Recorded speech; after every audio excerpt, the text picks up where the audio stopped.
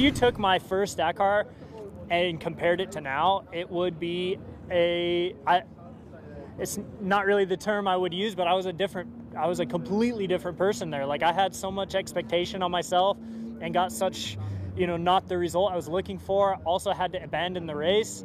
I mean, to even have had the opportunity to have raced this many Dakars is incredible, and it's more than I ever had dreamt for myself. And I think it's important to realize too that, like, if you have goals and dreams, like, don't set yourself at those limits, because I've already surpassed so much more than I had ever dreamed. But the experience from that one to the next one, and then till now, has helped me so much more as a racer, but even so as a person, because, like, the challenges that you face and the things that you have to put your mind and your body up against is incredible. There's so many things that can happen just on one day of the Dakar that it teaches you incredible lessons. And like I said, as a racer and as a person, and I think, like I said previously, like, struggles kind of make you who you are as a person. And yeah, I've had some success, and I'm very proud of that, and I've also had some tough times, and those tough times have put me in a position now to really enjoy what I'm doing. And I think that's probably the most important lesson that I've learned over the course of my last Dakars, is to enjoy this moment and literally have the best time possible. Because, like I said, just being able to compete here at the Dakar is an incredible dream that not many people get to accomplish in their life. And for me to do anything but have the best time of my life would be a discredit to everyone else that either wouldn't be able to come and do this, or anyone else that's here. Like, this literally is a dream of mine, and to be able to be a factory racer and do this for a job is at the next level. So I think, yeah, obviously the training and the road book time and the other world rounds and all of that experience has come into a lot. Yeah, of course it's helped me. But I think the biggest lesson that I've learned over the course of everything is, like, just to enjoy every single moment that you possibly have, and go as fast as possible. I think last year I tried to really stay focused on more of a plan and do things according to plan. And as we know, in desert racing in general and the Dakar, there's so much stuff that can happen, and to stay according to plan is incredibly difficult. And I operate off of being happy, enjoying my time, some positivity. And I think, like, having a plan that is not going the way you expect it can just bring a little bit of extra stress. And so, yeah, I think last year I felt comfortable, I felt confident, and I was ready to do my best and get a good result. And, like, that's the Dakar. Every single day has its challenges, and last year I got bit. But I think, not much has changed as far as anything else. Yeah, I've been training hard and working hard for this moment and everything. But no, like I said, I think, yeah, to be more prepared in a mental state to make this step up and be this consistent, I feel like I've always been capable. And now I'm just putting a little bit more of the pieces of the puzzle together. Yeah, we're supposed to be, like, macho guys out there riding, but it's funny to say, I actually got emotional on stage 3. We went through the most insane mountain terrains, and it's green out there with all the grass and all the rain. We went through these crazy rock formations, and, like, the navigation was nuts. We had wet dirt to ride, which is always incredible in the desert. And it's just, like, I legitimately got emotional because we had the best. I had the best time on my dirt bike ever. I was by myself. I was alone. And it was literally, like, it was the coolest. It was so cool. And I actually, like, it's funny to say, I laugh now, but I actually got emotional. I was like, I can't believe I get to do this. This is the coolest thing ever. The mustache, I think it's been fun to have, for sure. It's no, my grandfather, he essentially started this racing thing in my family. He built and drove a famous race car, in the Baja. It won the very first Baja 500 ever. And so racing in the desert has always been in my family. It's not like a super well-known thing, but my dad actually got his first motorcycle from Steve McQueen.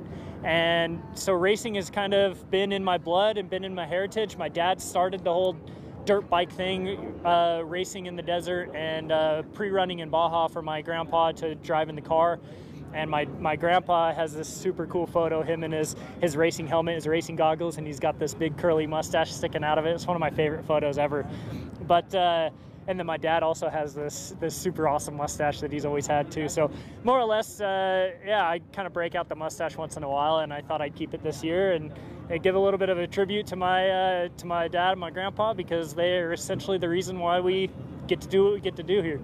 Doing better than last year, it makes me feel like maybe I belong here, you know. Moving up from Rally 2 to Rally GP, it's been like really kind of stressful maybe, I guess, because you go from being the top guy to where am I going to be now? You compete with the best riders in the world, and to be here now, it's crazy. To be fighting for the win against someone like Skyler, Toby, Kevin, everybody, it's insane for me. And yeah, I would have never guessed that I'd be here after last Dakar for sure. I knew I wanted to do better than 9th, but yeah, fighting for the win is unbelievable. Yeah, for sure. There's a lot of trash talk sometimes. I think all the other guys trying to egg you on, you know, pressure you into making a mistake. And yeah, there's definitely no shortage of it. But something that really caught me by surprise is how cool Matthias and Skyler and Toby and Sanders have been to me this race.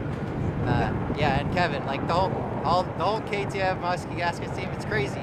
Like there's always the jokes, right? But for some reason, I feel like they're not like out to get me. Matthias has been super cool, and I know it's competition, but yeah, I don't know, they've been cool. It's nice. And like one of the crazy things Matthias did, before he even got his gear off, he was still wearing his helmet. He came up to me and came to the door of the motorhome. He said, "Hey, good job," and that felt really good because Matthias doesn't give out congratulations to just anyone, and I know that, and yeah, it felt amazing.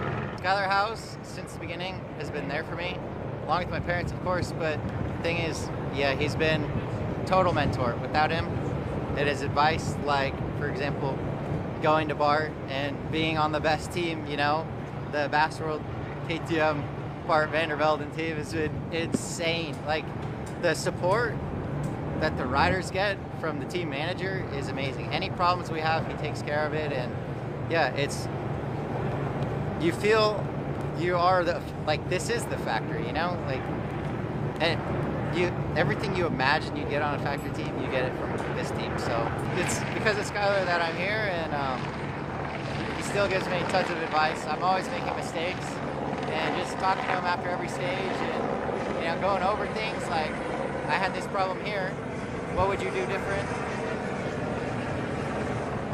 Yeah, he helps me a lot, for sure. It's all like the mental side of it that I kind of maybe struggle with, and having the conversations with someone like him, someone you trust, yeah, someone you know is on your side, it's great. 2 Americans on the podium, it's a lot to him, you know, like, he got us here, right? So it's cool to see us both doing good. Yeah, the first week was tough. Really long week. Most of the Dakars are always usually 6 stages and then a rest day. Yeah, so to get 8, which, yeah, we kind of got 7 with one stage cancelled, but stage 8, yeah, we were all pretty good and feeling well, so a rest day was definitely well deserved. I think here in Saudi, yes, for sure. Yeah, the last couple have been like really full gas and wide open, and only a little bit of playing in the dunes, and then you're in a valley full gas again. So it was, yeah, I think this year they've definitely put us through our tests, and yeah, it's definitely succeeded to being a very tiring one, but we're excited for this second week to come up and see what the race will bring for us. I came into this race with no expectations. Like I said, if I can finish top 10, I'd be super happy, because I had no preparation, no fitness, like no time on the bike. I had 1 week in America in December from a full year off rally, so it was hard for me to come back, and just so I said, okay, if I win a stage, super happy. If I get in the top 10, super happy. But now when you're leading the race and you know you can be at the front, it's like, okay, we can win it. And yeah, that's what we're going to try and do, and try and just have really good days, consistent days, and no big mistakes, which is what's gonna, that's what will miss my opportunity to win it. So I've already had one big day where I lost, where I was sick, but it's out of my control. This just like last year crashing, so it's like, yeah.